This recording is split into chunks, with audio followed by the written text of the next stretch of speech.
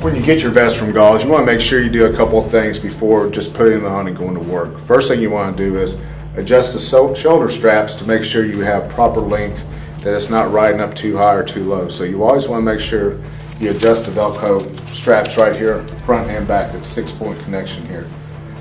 Second thing is adjust the Velcro torso straps as well.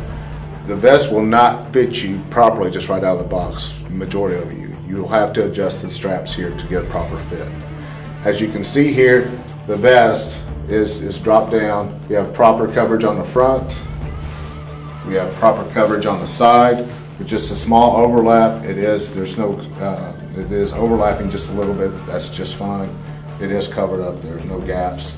And then we have proper coverage on the back as well.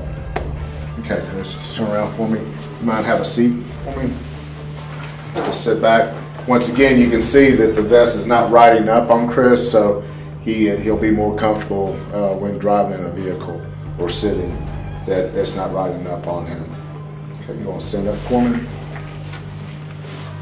So just to recap, you want to make sure you adjust the shoulder straps and the torso straps, because to get a proper fit you will need to do this. It will not happen just right out of the box.